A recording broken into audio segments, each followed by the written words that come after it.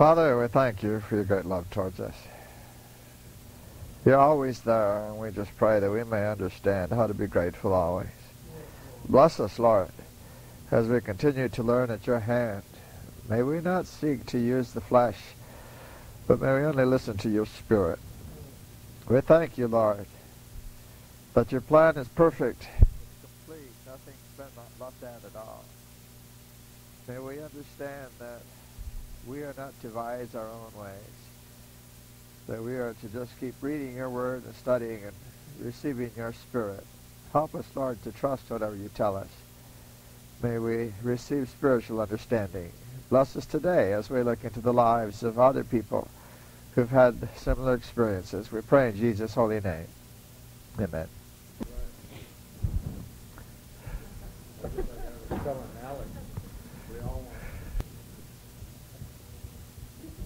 I thought we would do something a little bit different today. If you have a little piece of paper, I forgot I can't hear. If you have a little piece of paper and you write down a name or two, something you want to get involved with, here's what we're going to do today. God has allowed the biographies of different individuals to be put in the Bible so we can study those people's lives. It's important because as we do, we participate in their life with them. We have the experience with them by faith. So I will invite you today, if you have anybody in particular that you would like to get into their life a little bit more, we'll do that. But I'll need to know who it is you're thinking about. So that's why. So I'll give you a minute to think about it. Who would you really like to learn more about, or something that you didn't quite get when you studied them that you would like to discuss a little bit? Let's see what we come up with today.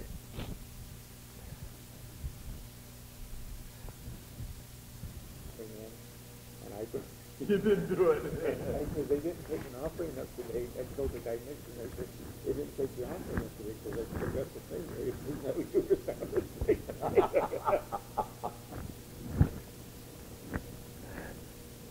Old Testament, New Testament, doesn't matter. The whole Bible. You got the whole Bible to work with.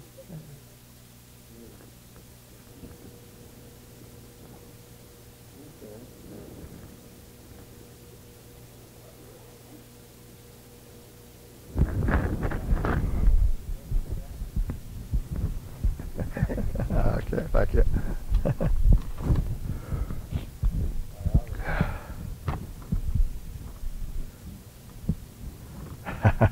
Okay. We'll go ahead and start while some of you are thinking about this. The first one we got up here was Job. Let's see what happened in his life. How are they like us Adventists? Uh-oh. I think he's talking about the friends. All right, I'm going to find some Spirit of Prophecy quotations here, and we'll just see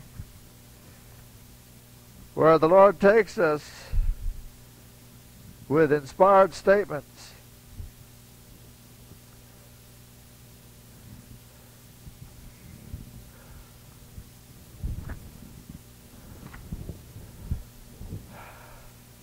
Testimonies, Volume 3, page 530. Like Job, you should be eyes to the blind and feet to the lame, and you should inquire into the cause which you know not, and search it out with the object in view to review their necessities and help just where they most need help. Now she's talking here about what the friends were trying to do. Okay. Unfortunately, they were philosophers and theologians. And that doesn't really help out too much. Let's go back and let's see what Job is all about. Why did that get in the... Oh, okay. Seems like Job is popular. We got something else here. In Special Testimonies, February 19th, 1880, there's a little statement there that some people are not aware of. It says, the long years Amid the desert solitudes were not lost. Not only was Moses gaining a preparation for the great work before him, but during this time, under the inspiration of the Holy Spirit, he wrote the book of Genesis and also the book of Job, okay, which would be read with the deepest interest by the people of God until the close of time. So now we know that Moses wrote that, and so Job had to be a bit before that, when Moses was doing his work. In the Review and Herald, August 30th, 1881, it says, "It were well for parents to learn from the man of Oz a lesson of steadfastness and devotion. Job did not neglect his duty to those outside of his household. He was benevolent, kind, thoughtful of the interest of others, and at the same time he labored earnestly for the salvation of his own family. Amid the festivities of his sons and daughters, he trembled lest his children should displease God. As a faithful priest of the household, he offered sacrifices for them individually." I hope you caught that. He knew the offensive character of sin, and the thought that his children might forget the divine claims led him to God as an intercessor in their behalf. So when we discussed prayer, we talked about we can pray for other people, but especially our household, we can intercede for them because they're not doing it themselves. Very important. So Job was one of those. Job's life was Job's life of success and so forth. Let's go to Great Controversy, page 471. It says, "Those who experience the sanctification of the Bible will manifest a spirit of humility." Well, that's quite a sentence, isn't it? Will manifest a spirit of humility. Like Moses, they have had a view of the awful majesty of holiness, and they see their own unworthiness in contrast with the purity and exalted perfection of the Infinite One. When Job heard the voice of the Lord out of the world, when he exclaimed, "I abhor myself and repent in dust and ashes." The sanctification now gaining prominence in the religious world carries with it a spirit of self-exaltation and a disregard for the law of God that marks it as foreign to the religion of the Bible. Its advocates teach that sanctification is an instantaneous work by which, through faith alone, they attained a perfect holiness. "Only believe," say they, "and the blessing is yours. No further effort on the part of the receiver is supposed to be required." Now, I wrote something just this morning saying those very things because I'm trying to put together some things that we can put in the hands of some Sunday keepers who may be open. There are very sincere people among the Sunday keeping people, and they've been taught that justification takes care of everything. Well, in a sense it does. You don't get in without justification. But once you're in, the question that I ask is that all? Is that everything? Because you've been justified. Well, justification is enough for salvation that instant, yes. But if you stay alive, it's not all. Because God gives you His Spirit. And the question is, what does His Spirit in a human do? That's what we want to know. Okay, so Job had that experience. Prophets and Kings 163. And we'll get back to this.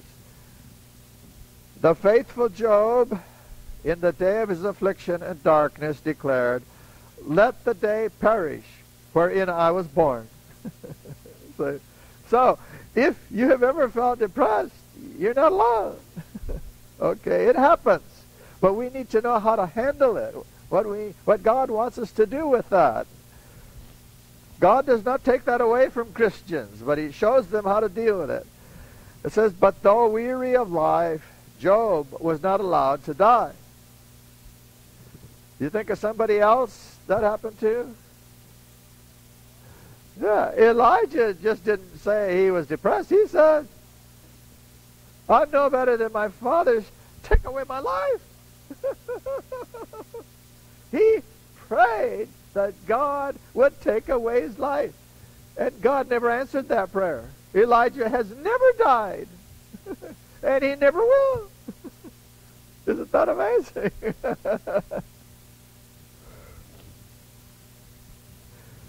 To him, Job, were pointed out the possibilities of the future, and there was given him the message of hope. Thou shalt be steadfast and shalt not fear. From the depths of discouragement and despondency, Job rose to the heights of implicit trust in the mercy and saving power of God.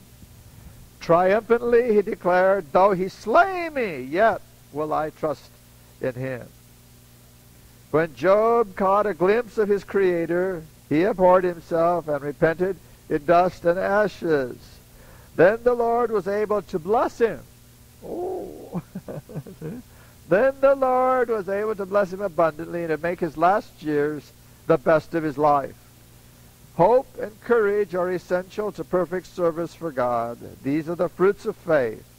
Despondency is sinful and unreasonable. For the disheartened there is a sure remedy. Faith, prayer, work. Remember, we pointed out during the prayer cycle that the reason we're praying is so that we can work. That's what it's for. It's for service to others. And that's what Ellen White is telling us here in this little statement. Okay, so, Job, how are they like us? Well, which us? The buddies or Job? We're supposed to be like Job, aren't we? I think we ought to concentrate on that. Now, we are to be helpful to other people, but like I said, I don't believe we're going to be helpful by being theologians to them. When we visit people in their homes, there's a couple things that are very helpful, and you may not think is much of a big deal, but it's helpful. Tell them that Jesus loves them. That's easy, isn't it? But the way you say it is going to make the difference. See? If it's just an idea, nothing's going to come of it.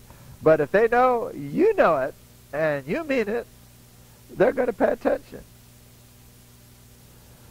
Now there's a couple things you can do to prove that you know that. You may not be much of a singer, but singing songs with the people opens them right up. Nobody does that with them. Nobody. But if you can have somebody with you, that's why it's good to have two people. Because you can't do everything. If you have somebody with you, you can get the thing started. If somebody in the household can play the piano or knows the songs, that's what it makes it easier. And it has to be nothing professional about it. The words speak for themselves and the singing, it just does something.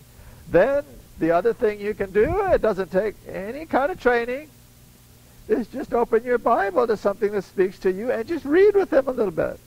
That's all. Just read. And God will take it from there. The angels will do something with that. The whole idea is a little word called charm. Not being great and brilliant, not being a theologian or a philosopher, but just simply really believing what you're doing. And knowing that God has touched your heart and you can do it in their home. You know, the reason that I know that works is because when I first started doing it, I knew absolutely nothing about theology. Absolutely nothing. And I was knocking from door to door.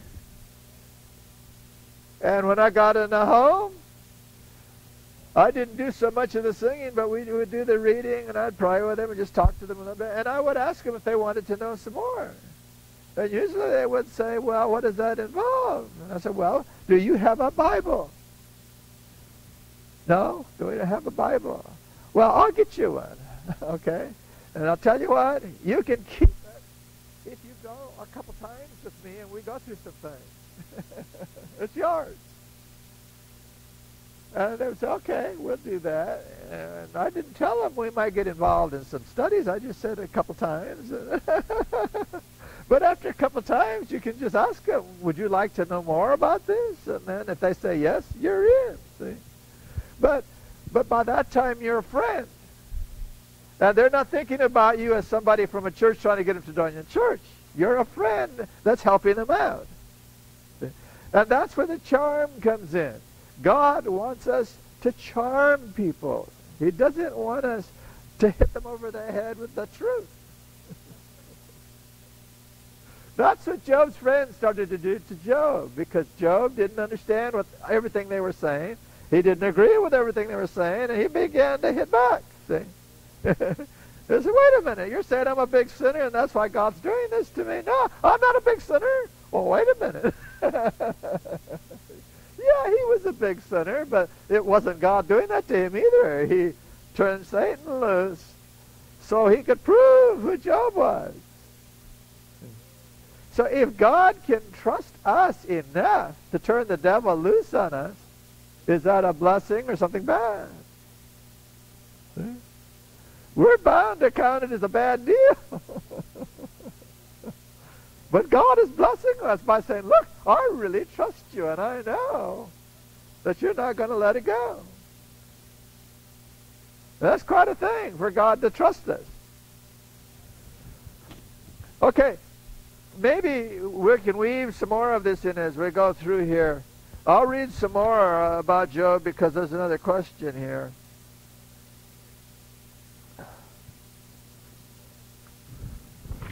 Well, there are no specifics. Let me see if I can find it here. This is Job.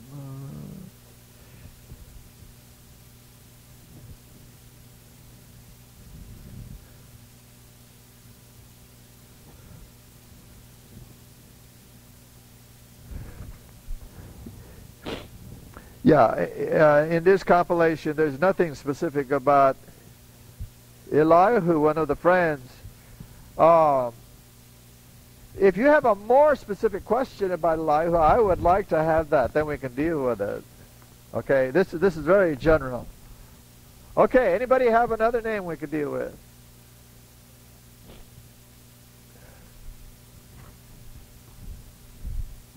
Okay.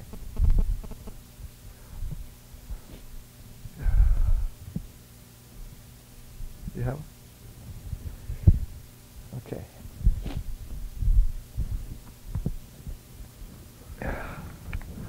Okay, that's a good one.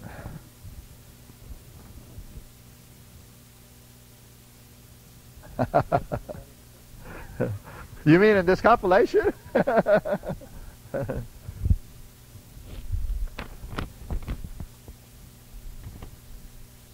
This compilation is about the major characters in the Bible. Elihu is certainly mentioned, but there are no specific things just for him here. He's mentioned, I'm sure, in the Spirit of Prophecy in passing. Let me see here.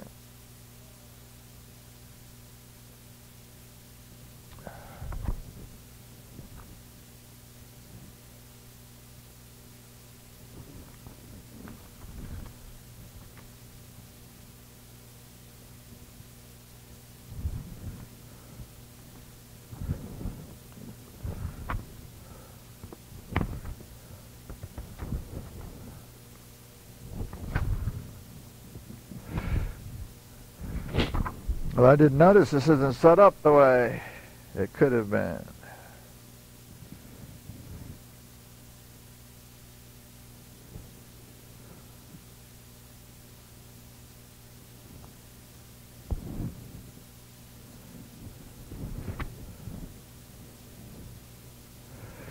Let's see, you have Simon here. I've got to find the right Simon. There are several Simons in the Bible.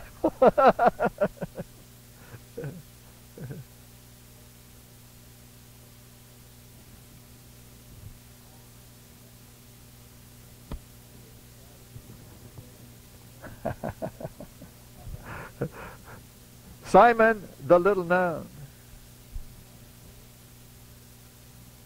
That's not the one you want. Do you have a Bible reference and I'll know which Simon you're dealing with?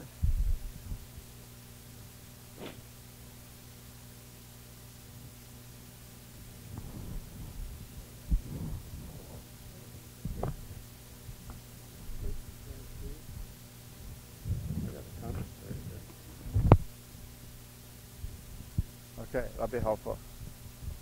Yeah, I forgot the names are used several times here, some of them.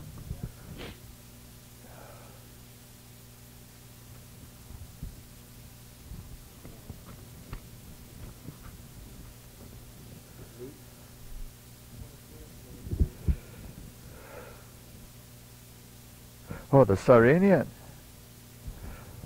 Okay. I don't think he's in here either. That's another small one. All right. You're talking about the fellow that they laid the cross on? Oh, okay. All right. There's not a lot known about him. The Spirit Prophecy doesn't talk much about him except that he was saved through having the cross laid on him. Now, there are different theories about what they laid on him. We won't get into all of that. I believe that they actually took it from Jesus and put it on this Cyrenian. He was the father of someone who knew Jesus intimately. And when he came through town there, he didn't know anything that was happening. And when they pulled him out of the crowd because he was showing sympathy, he was surprised. He wasn't sure what was happening. When they put it on him, he didn't want to do it at first probably. But then he looked at Jesus, and the Romans just said, "You're doing it." That's all there is to it. When he was carrying that cross, the Spirit was working with him. And of course the events have followed. He put it together. But as far as his background, I don't think we have very much background anywhere in the Bible or the Spirit Prophecy, so we just kind of have to let that go by. Now, we can look at his character, and let's notice a couple things. Let's say that you're Simon, and you're coming into town that day, and you see the crowd, and you don't know what's happening. And the Romans start pulling you and shoving you around. What are you going to do?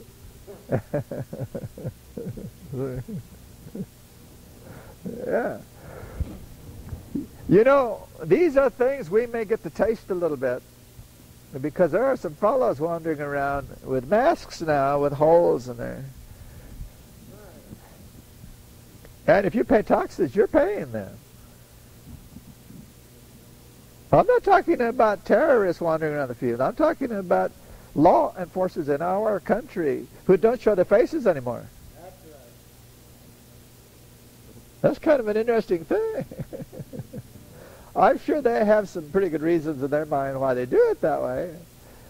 If somebody took a shot of them on television and put their picture all over the world, and they attacked the wrong person, then you can identify them very easily, see? And I'm sure they're not too happy about being seen by everybody. So I can see that there is some justification for that. But the other side, of course, is nobody knows who they are. So if they do something wrong, there's no way to figure out how to get some recourse on that. So there are always these two sides.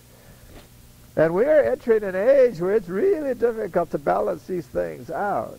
Well, Simon didn't have a choice. When the Romans got a hold of him, nobody bucked the Romans. You got the sword next if you didn't pay attention. So he got pulled. Now you're Simon now, and you've been pulled. And it's the Romans. They've got you, and they put this cross on you. Well, what are crosses for? Who gets on them? Only the worst criminals. And now they're asking you, a civilian, from out of nowhere, to take the load for this criminal. Does that make you feel better about what you're doing now? This is getting worse all the time. And they take him, and of course, when they put Jesus on the cross, there's a hole in that rock,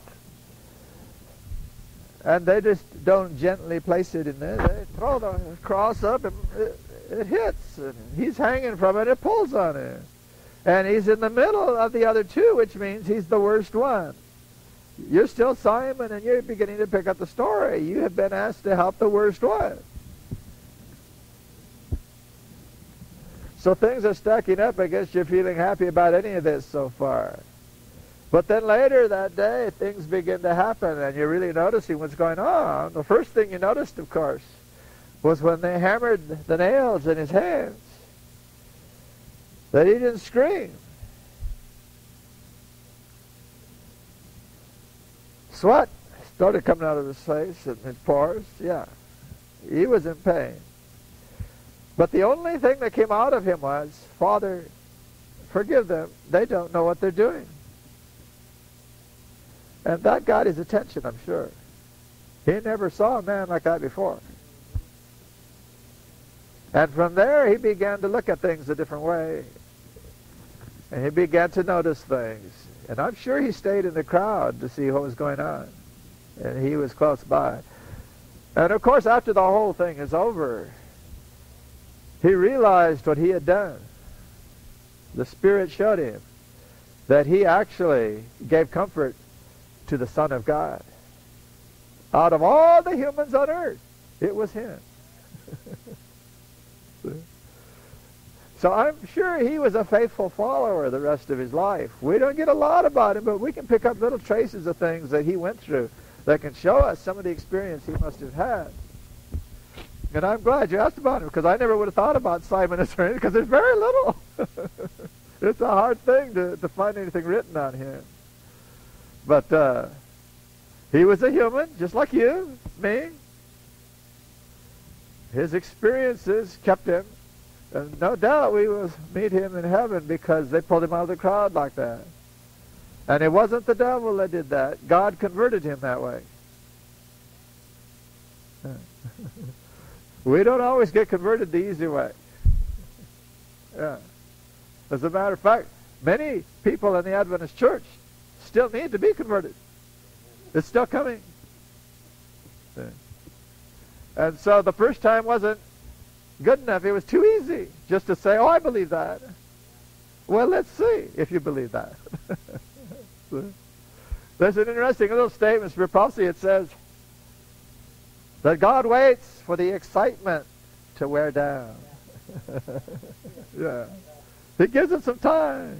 And then we'll see what we believe. Yeah. Okay, thank you. Okay, somebody have something else we can work with here. We got lots of names in here.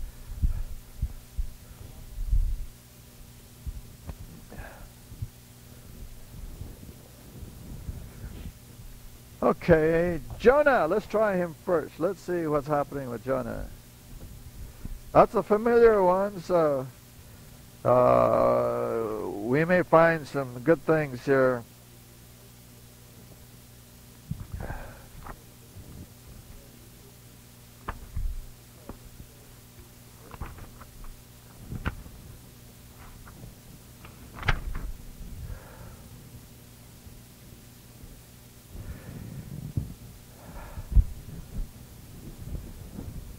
About 800 BC, okay, he was the first prophet that the Bible records going to a heathen nation. Okay. Jonah. The word Jonah means a dove. What did Jesus say about doves? Wise as snakes, harmless as doves. Yeah. Okay. Is that Jonah? Let's see. He was named a long time before to do the right thing.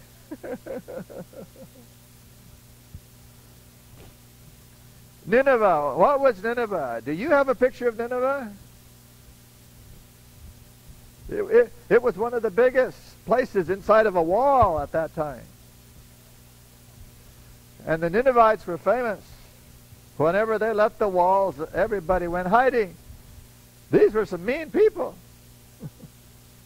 They were so mean that after they went through a town, and they were little towns back then. We're not talking about cities like we have today. Just little towns that you could put inside of walls and protect yourself from enemies by throwing rocks at them down there. Little towns. But whenever they went through a town, they left something at the gate on the outside to let people know they had been there. It was a pile of heads. Yeah, they cut off their heads. And that's the Ninevites. And they had lots of little tricks like that. And so when Jonah said, God said to Jonah, I'm going to send you to Nineveh. Jonah knew who those people were. And what did he say? No way. I know all about them. What are you trying to do? All right, so let's see here. Nineveh. Prophets and Kings, page 266. Nineveh, wicked though it had become, was not wholly given over to evil.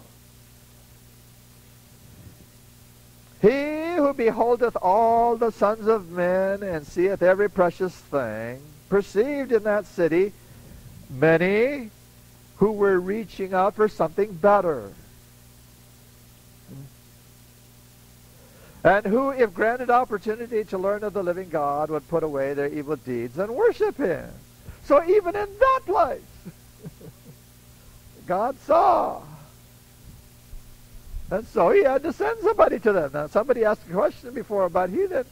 Well, here it is. There's somebody there who's been listening to the Spirit talk to them. They want something. They want more. And God's going to send somebody to them. See? That's the way God still works today. There's somebody out there who doesn't know anything about God. All they know is what TV says, what the movies say, and what false preachers say. And they want something better. Well, God has to send somebody to them. And so God picked Jonah here, the son of Amittai, the Bible says. God said, go, arise, and go to Nineveh. Well, I don't know where Nineveh is today. But I have an idea because I was in California for a while. And for a while I was in the upper central part. And if God had said, you go to Market Street today in San Francisco. Now, you may not know what's on Market Street in San Francisco. But they're marching in Portland for rights. They say, marry us. We want all the rights. That's what's on Market Street. That's where all of this started in this country in a big way. And you can't hardly walk around there without getting germs all over yourself. I have a feeling that's the way Jonah was feeling. His skin began to crawl. You want me to go to Nineveh? And God said, yeah, there are some there that we need to talk to. Now, what this statement doesn't say, and I don't know that the Spirit possibly gets into it, but as you go further into the study of that time, there was one king among the Ninevites who was different than the rest of them, historically. And I have an idea he was there at this time, that even he was open, this king.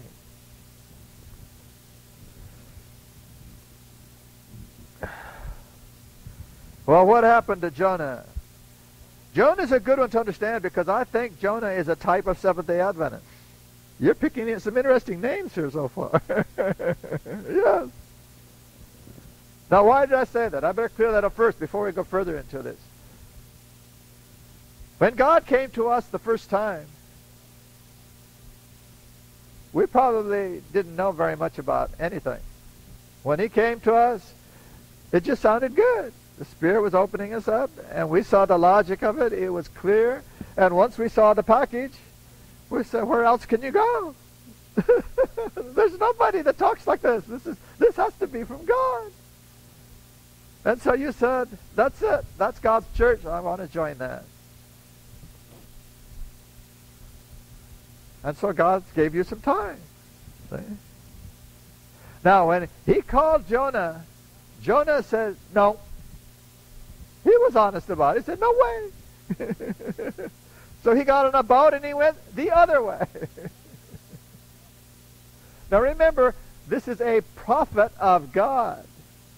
This is not an ordinary citizen. This is a prophet of God. And he's headed that way, and so God fixed up a fish. And Jonah got swallowed by the fish. Because when the captain looked around at this big storm they were in, he said, I've never seen anything like this, not around here. Somebody's doing something on this ship causing the problem. And he says, who is it? What's going on here? And he says, is it you? No. Is it you? No. Who are you? What do you do? No, no, no. When he got to Jonah, he says, who are you? I'm a prophet of God. Oh, okay, that's all right. Well, why don't you pray?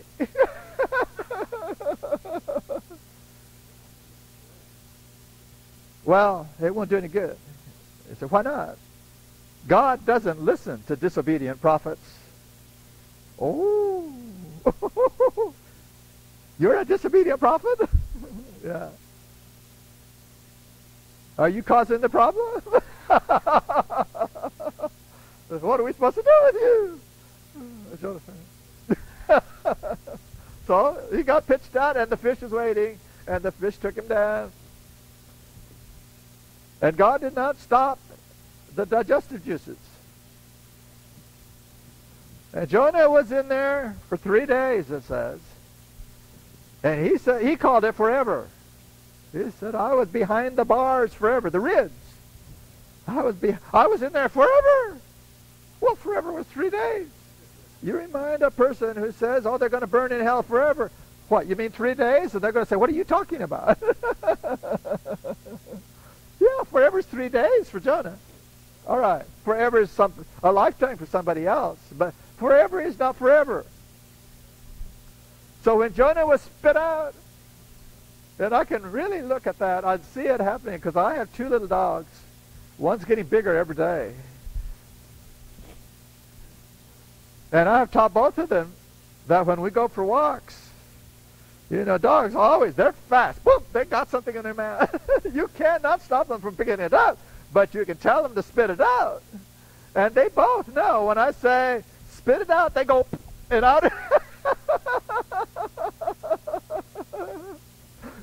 And now they even know when I stop, they're spitting it out. I don't have to say anything anymore. And I can see the fish coming up to that shore.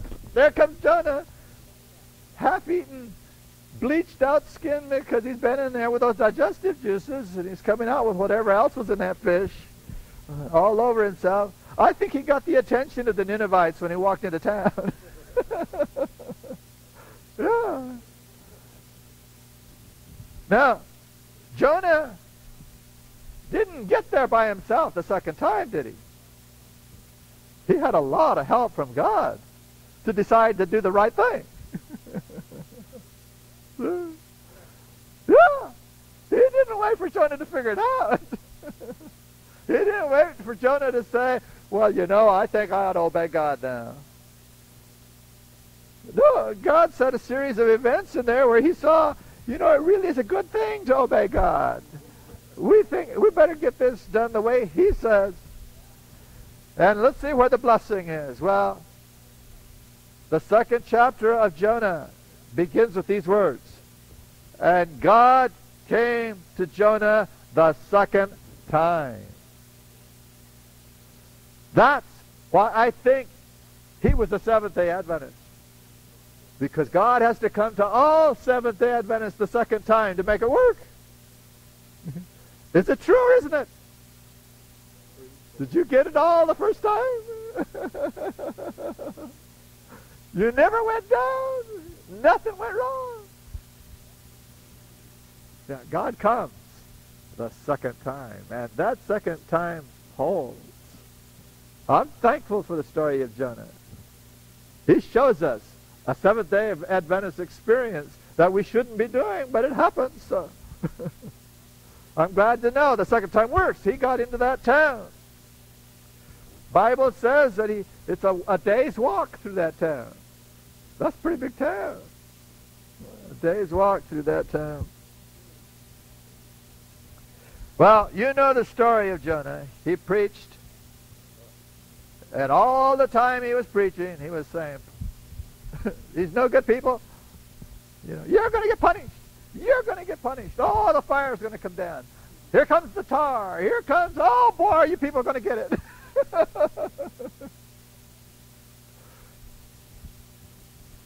And the king and the whole town. Now, of course, all of them weren't sincere, but Jonah got through. The Spirit got through, and the ones God wanted to reach were reached. And that town said, well, who is this God you're talking about? We want to know more. And Jonah said, what? What? He left town. Yeah, he left town. He got up there on that little hill looking down at it. He said, come on, God, I told him you were going to bring down fire. Where's the fire? I told him you were going to get him. Come on. You're making a fool out of me. Are there any Seventh-day Adventists like that? I don't know. I hope not. You're making a fool out of me, God. You converted him.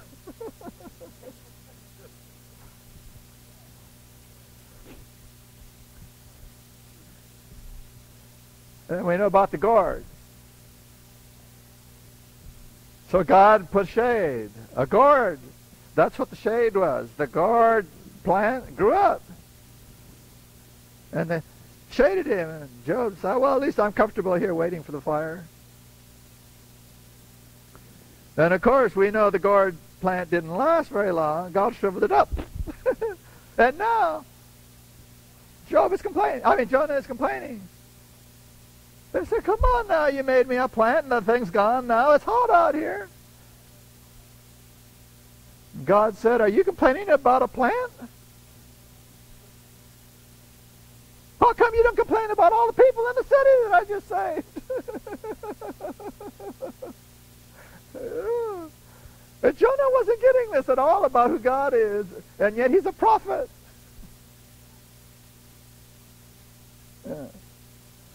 So don't feel bad if there are some confusing things in the Bible. Okay? There are lots of things we're going to have to work our way through. There are some things we're not going to understand at all until Jesus comes back.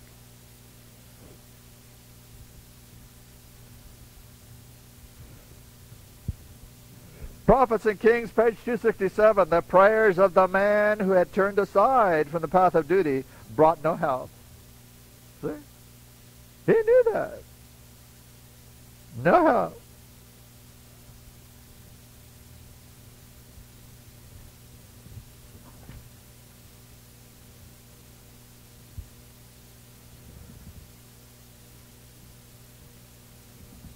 Prophets and Kings, 271. You might want to read 270 also. There's some good comments on that page. 271, it says, when Jonah learned of God's purpose to spare the city, that notwithstanding its wickedness had been led to repent in sackcloth and ashes, he should have been the first to rejoice because of God's amazing grace.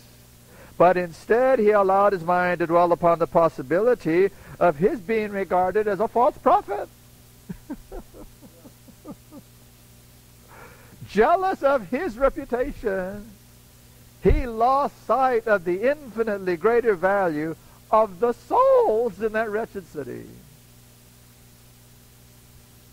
Now something? Isn't that something? Now I want to remind you of something Jesus said about this. He went to the leaders of his church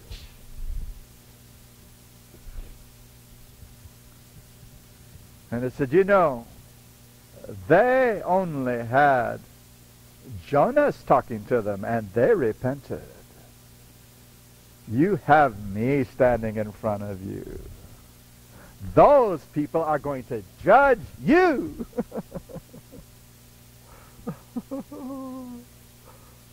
Oh!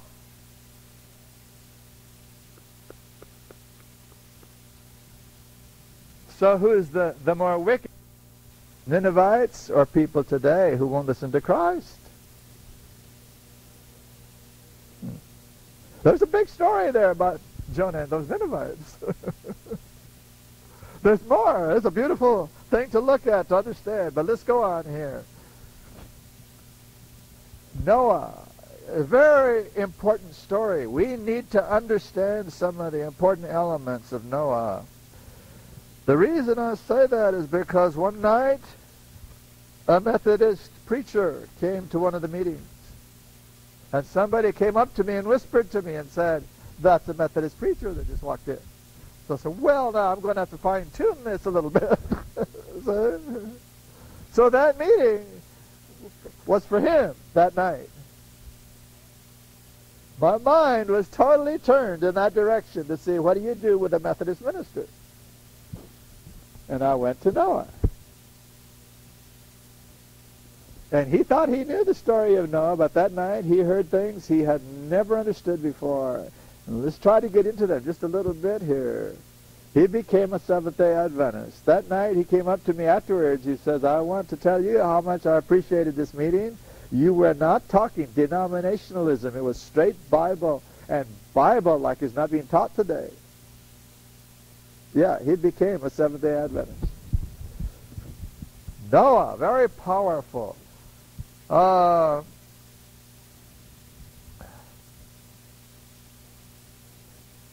knows all history, doesn't he? Don't let anybody take that away from you. We have people within the framework of Adventist scholarship today who think that there is a real possibility that God doesn't see everything to make it a fair contest. Yeah, you can go to the ABC right now and probably pick up a book called The Openness of God, written by one of our men. And that's what it teaches.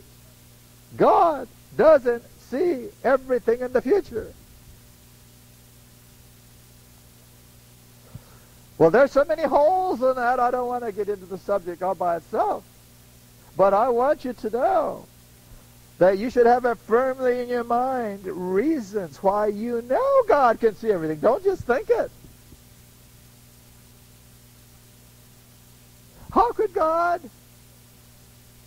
bring Lazarus back from death if he didn't know it was going to turn out okay? That'd really be playing around with his life, wouldn't it? To bring him back to mess up? No, God knew it's all right to bring him back. Why should God raise anybody if he didn't know how it was going to turn out? Just that one fact is enough. God has to know the future.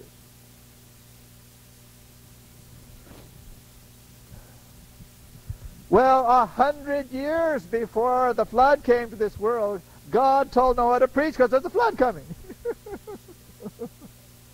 God knows the future. He knows how all things turn out. There's no problem.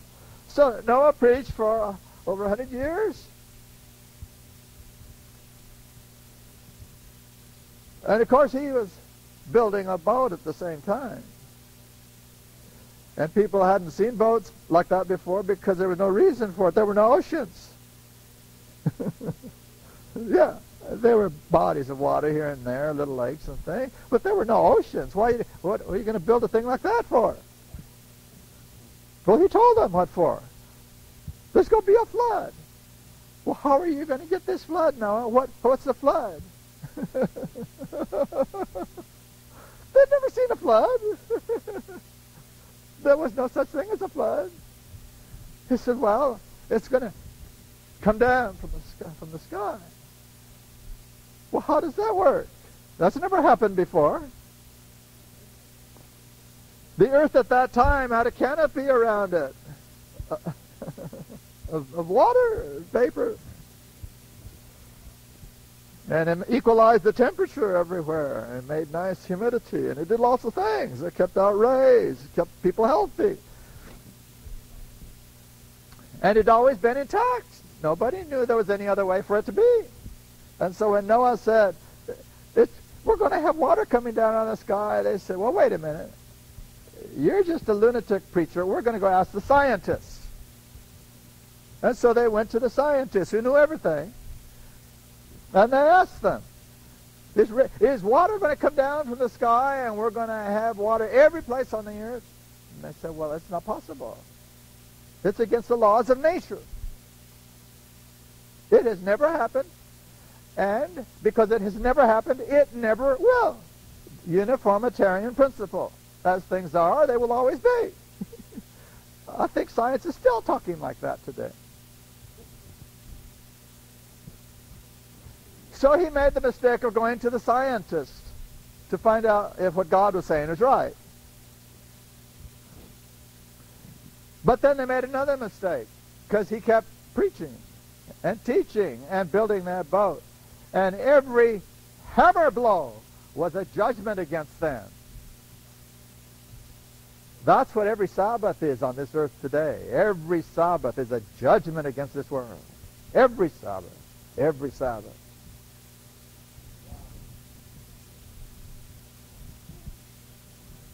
Well, as the time approached, the people wanted to see how this was going to work out. And just to be sure, they went to the preachers, the church. And they asked the preachers, is God going to destroy this world like that fanatic over there saying? Well, children, you can settle this in your minds, right here and now, forever. God is love. He would never do that. He would never judge the world like that. So there you have it. The scientists and the preachers all agree Noah's a nut. And so the people were starting to enjoy him now. This is a funny man. Let's go hear him. And they pitched their tents, and they made a nice little, not too long ago, the Cinco de Mayo here. I went driving by the bridge there. Where is that? That way. And, and I saw all those tents. That's very impressive. That's about what it looked like around the boat that Noah was building. All these tents all around, people sitting around with their guitars, playing, having a picnic. They're having a good time. They thought, well, this is great. This gives us something to do. We'll watch this fellow do this, and we'll all get together and have a good time. And so that's what they did. But then one day, the animals started coming from someplace. And not just straggling in, they were coming in an organized way, by twos, by sevens, pairs, and one extra one. That's what 7 is. That's one extra one. Why an extra one? It was the clean animals that came in by 7s. That means you have to have an extra one of those to do sacrifice with. That was a sacrificial animal. So the animals were going into the boat, and the people said, what's doing that? Nobody is telling them to do that. They're just doing it. What is causing that? So they went back to the scientists. The scientists tell us about that. Well, that is a phenomenon that happens about every 2,000 years. When the animals get together, there's a conflux of magnetism, and they end up at this place. And I said, oh, good, we wanted to hear that. But they weren't sure, so they went to the preachers, and they said, well, watch out, he's doing some magic tricks now. You watch out for that magic stuff. Well, the animals all got in there. Noah called his family, the 8 souls we've talked about. And once they were all inside, an angel shut the door. Now that's very important. An angel shut the door. God is in control of this whole thing. No man. And when the door shut, the people really got excited. They said, now we know he didn't have a motor in there to shut that door. What shut the door? So they went running back to the church. And the church said, don't worry, it's just a trick. Day 1 went by. This is the part that started getting into that Methodist minister. Day 1 went by and nothing happened. The sun set, same thing, the stars are out there, everything going on. Huh. Day 2, nothing. Day 3, still nothing. Day 4, and the people were starting to get mad. They said, "Noah, you scared us. We're going to get you when you come out." So they said, "We're going to wait for you." So they sat out there. Day 5. Day 6. And they're getting madder and madder. Boy, just wait. Day 7.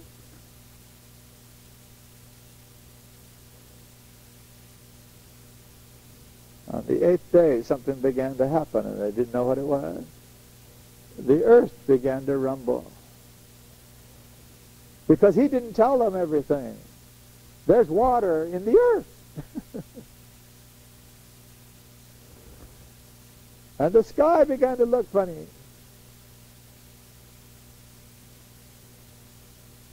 And all of a sudden, things began to break up in the sky and in the earth.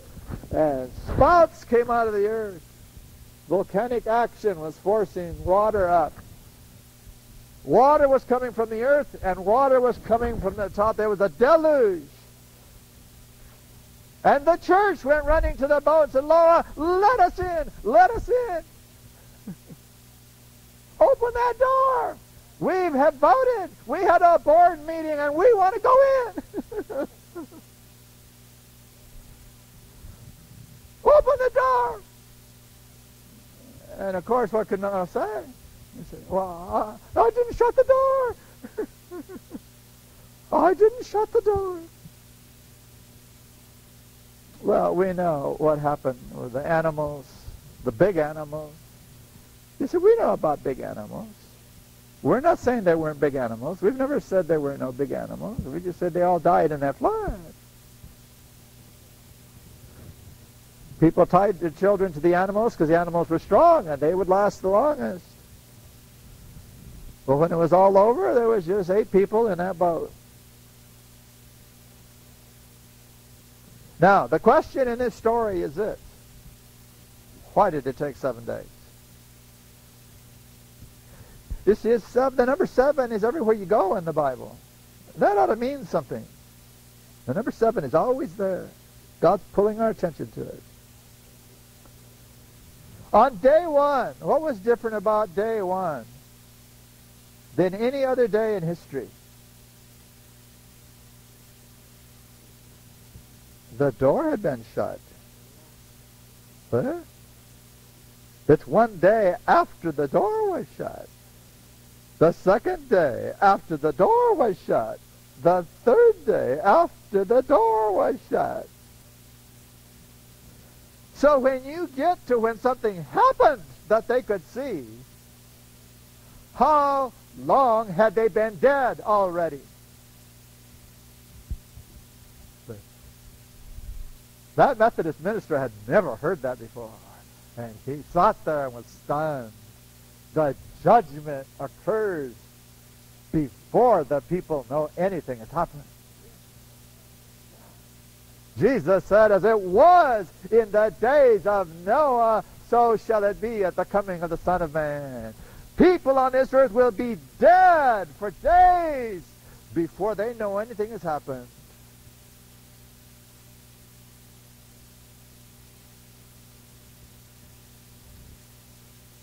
Says the plagues come in a year.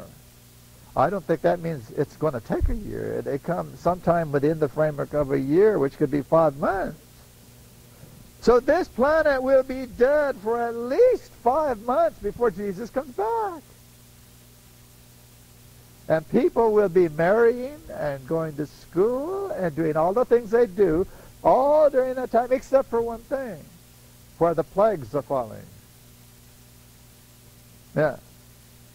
The plagues are going to cut some of that short. So the story of Noah is a very, very important thing. The conditions of the world in the days of the Noah are the same conditions that are going to be in the world before Jesus comes. And we are there. We have all the things that the people in Noah's time had. One of the things that is mentioned is about marriage in Noah's time. It doesn't say sacred marriages. They said they're just getting married. 16 times, 20 times. They're just getting married. And marriage means nothing. That's one of the signs. Marriage has gone by the board. And that's exactly what we're getting today. Marriage that means anything is being legislated out of existence. Well, I won't say any more because it's a tremendous thing, this study about Noah. I should say one more thing. The people who were helping him build the boat, many of those died before the flood came. Methuselah himself died the year of the flood.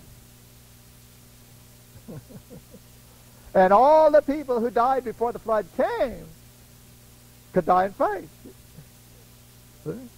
And they would be saved.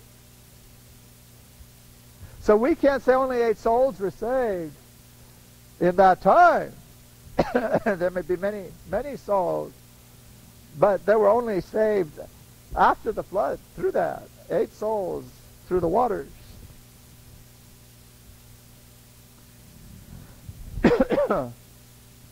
By the way, the word Methuselah, the word, this is his name, in the Hebrew means, then it will come.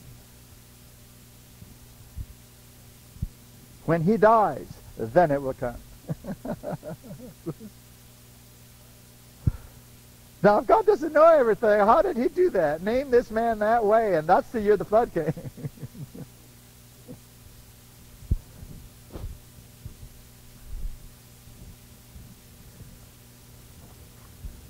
There are a couple more things hiding there, of course. The devil is not in control. He just is not in control. When this happened to this world, it was such an event with everything being torn up that the whole human race died. Satan himself was told by God, you're going to stay there with it. Be right in the middle of it. And Satan could not get away. And he thought he was going to be destroyed right then with the flood. It was a horrible catastrophe.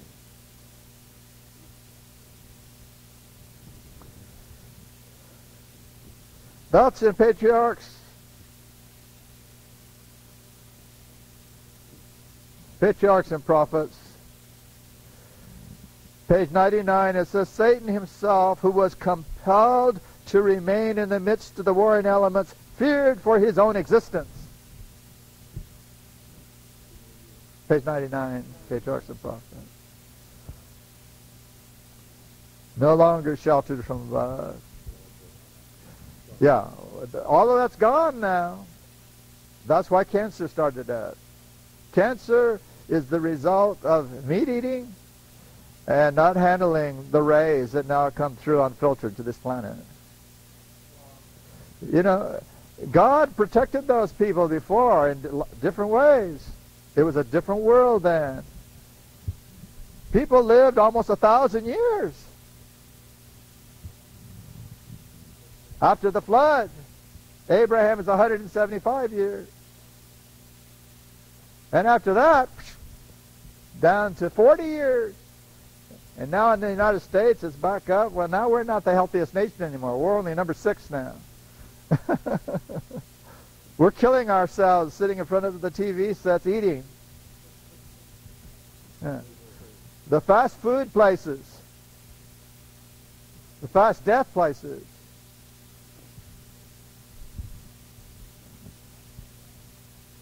You know, we shouldn't pride ourselves in our health message. We shouldn't do that. Because if you want to study statistics, the Mormons live a little bit longer than we do. Yeah. Mormons, I'll say. They have a health message too. And they seem to be living it a little bit better than we are. It's a strange thing, isn't it? But the point is that if we were to live what God said, there'd be nobody on this planet that lives like Seventh-day Adventists. Nobody.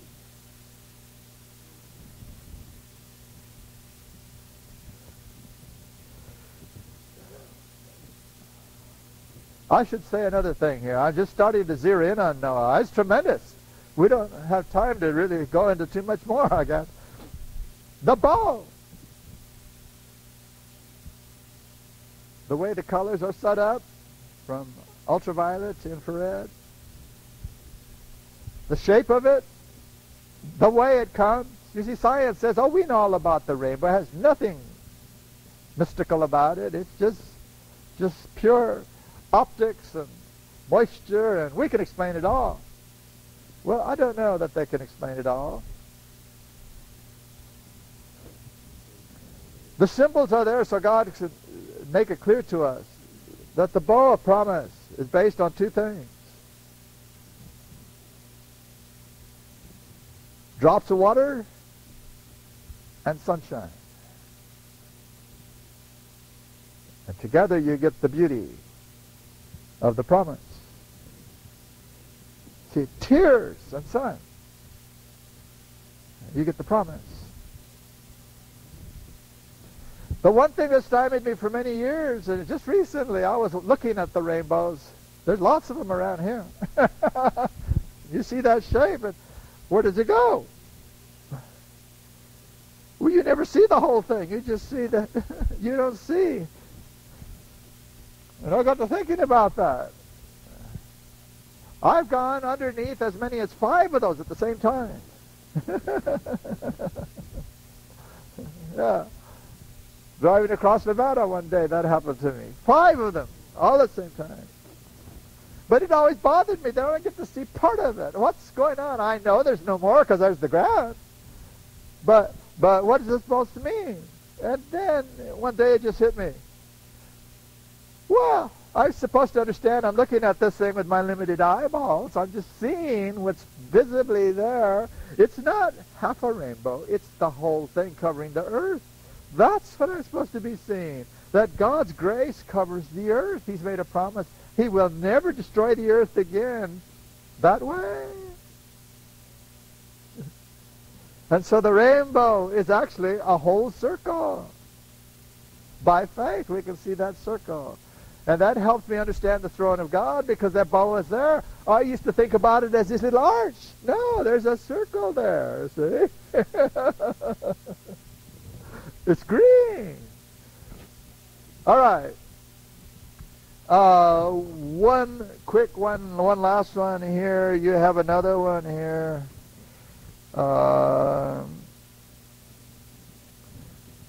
We'll try to see what that's all about. Joshua.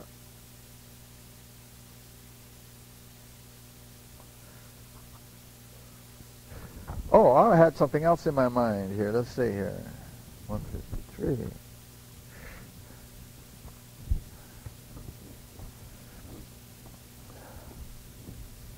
Okay, Joshua was a young man when all this started with Moses. And who was Moses? Stop there for a second.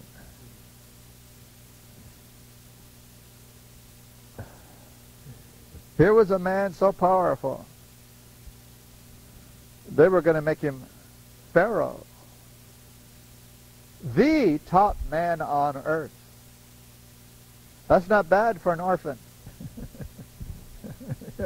They were going to turn him into Pharaoh because they saw right away who he was. Anything he put his hand to, just like that, it was easy. They put him in the army. He knew everything about generalship right away. A general. They put him into diplomacy. He knew everything about diplomacy. They put him in a place where he could work with some art objects. Most fantastic artists they ever saw. He was an architect. He was a poet. I mean, there wasn't anything he couldn't do. What a tremendous person. And then God told him, well, I'm going to make you the leader of my people. So he could even do that. Except that when he went out to lead, the first thing he did was kill an Egyptian, and that wasn't exactly what God had in mind. So he told him, you know, I have to get this out of you. You're not paying attention. I told you were going to be the leader, but you do what I say, not what you think. Now, is there a lesson in that or isn't there? You do what I say, not what you think. So I have to get this out of you, or you're going to be a problem to me. So what did he do with it? They put him out there with those sheep. Now, I haven't been around sheep very much, but I'm sure glad. Those creatures just do not get it.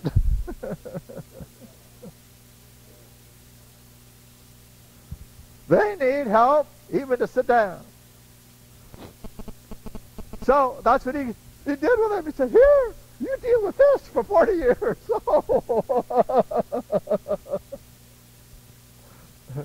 It took 40 years to get that out of Moses, to show him he was nothing. Do you have 40 years left? I don't either.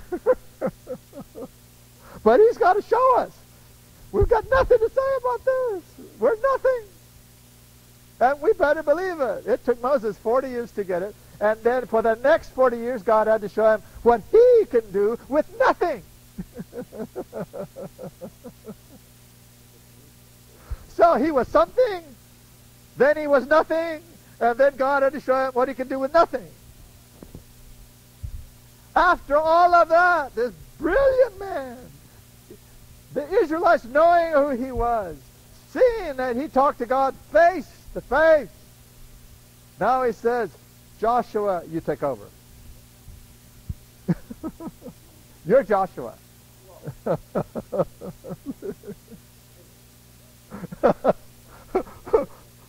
going to follow a man like that?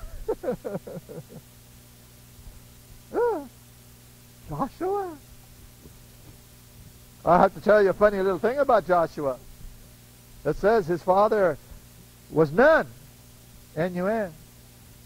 You don't know how many people have come to me and asked me, how could he have no father? I said, what do you mean? Oh, he's a son of none.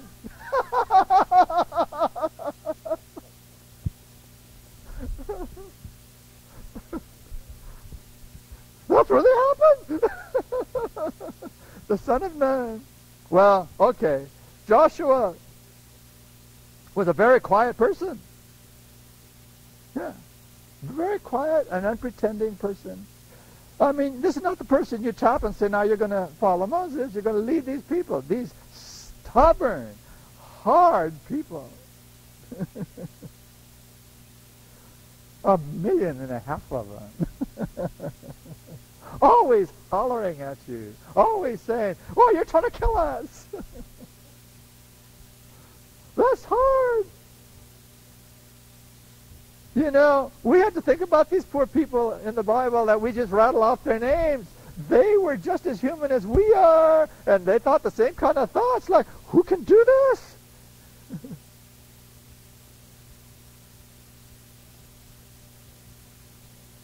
Well, of course, we know that he finally got over there to the country just to look it over. Caleb was his buddy. And there were 12 of them, and the 12 came back. And the 10 were carrying this big cluster of grapes. Now, I don't know how big they were, but, you know, that much water weighs a bunch. So they were walking back, and they got back, and they said, well, look what's in that land. And people thought, oh, fantastic. Yeah, so, but the people are like that, too. We're never going to get over there. Caleb and Joshua, of course, said, well, wait a minute. God said it's ours. He's given it to us. What difference does it make what's over there? It's ours. We get to move into their houses. They just have to move out. Easy. And you know what those 10 did? They picked up rocks. and they were going to take care of Caleb and Joshua right there. They said, you keep your mouth shut. Yeah, they were going to stone him. And God came into the picture then and says, wait a minute here. Those are my men. And they're the only ones going in there. Those two. Out of 1.5 million church people. Now, I'm going to ask you a question that I have asked every person who's out there trying to say this church is Babylon and trying to educate people on how to do things their way because the church is in apostasy. I want to ask you, is 2 people who are faithful out of 1.5 million, is that apostasy or not? 1.5 million church people died in apostasy. That sounds to me like a lot of apostasy. I don't think we have those ratios in the Adventist church yet. It was still God's church for those 2 people. And this is the question I've asked every one of these people out there doing what they're doing. Are we down to 2 people yet? Because until we get there, this is the church of God. I have never had any of them say something about that. No, I have a lot of sympathy for people who are mistaken, honestly, and they think they're doing what's right. But once they're shown something and they see it, it's not honesty anymore. There's something else going on. God is able, and he took a Joshua and he proved it. Just like he could take any one of us here, and if we will listen to him, he will do what he says to get the movement through. Joshua turned out to be a fantastic individual. NASA has tried to deal with a problem that was introduced during Joshua's time. He needed a little bit more time out there. And God said, how much time do you need?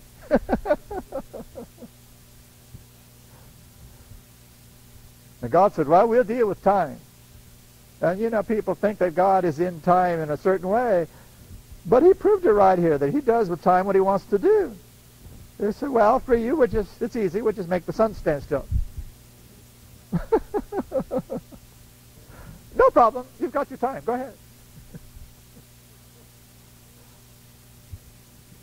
What can God do?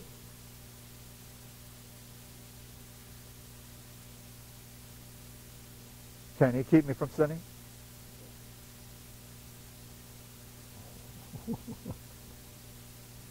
You can't he?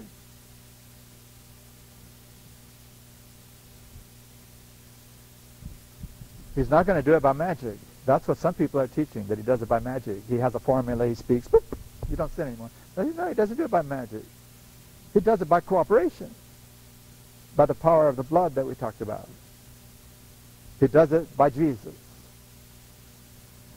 But if we don't want it, he's never going to force us. God does not force people. He puts it in front of them and he says, this is what I say, this is what I mean, this is what I'm going to do. Are you with me? Oh, you can't keep me from sinning. Why not? I'm too big a problem for you. Do you see the pride? I'm too big a problem for you to handle. Oh, you can make the sun stand still. Okay. But me? No. We really get stupid, don't we? We don't make sense so much of the time. We've got to listen to God. And Joshua did that. The sun stood still. And NASA has figured out there's about 10 minutes they can't account for. Well, there's more than 10 minutes. But they think they have it figured out. Time. Something has happened to it for that little portion of time. No.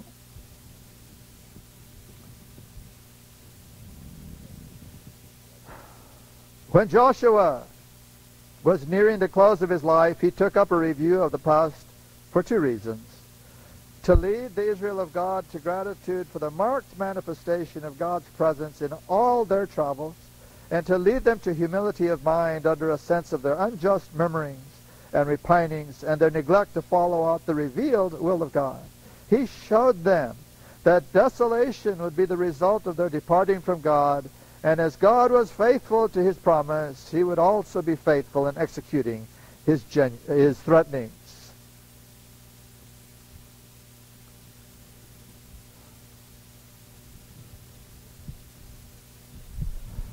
All right, so he said choose. That's all. Just choose.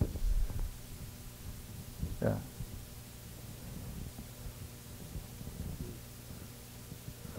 Well, there are a lot more things about Joshua, too. There's fantastic things going on there. All of these people, if we just get in and not just read the words, but try to figure out, what would I do if I was sitting there now with him right there? And see what kind of feeling tones you get out of it. See what kind of reactions you would have. See what God did. See what they did. See how it worked out historically. Yeah, these things would mean something then. Then we can know when something hits us. Well, you know, I went through that with Joshua. What happened there? It will help us. Okay, thank you. Those were some good names to deal with. There's a whole bunch. We'll do this again sometime.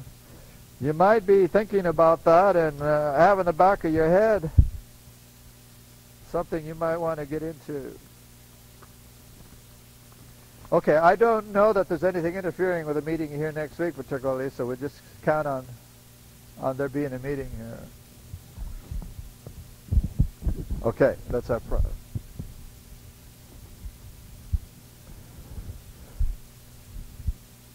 Father, we thank you.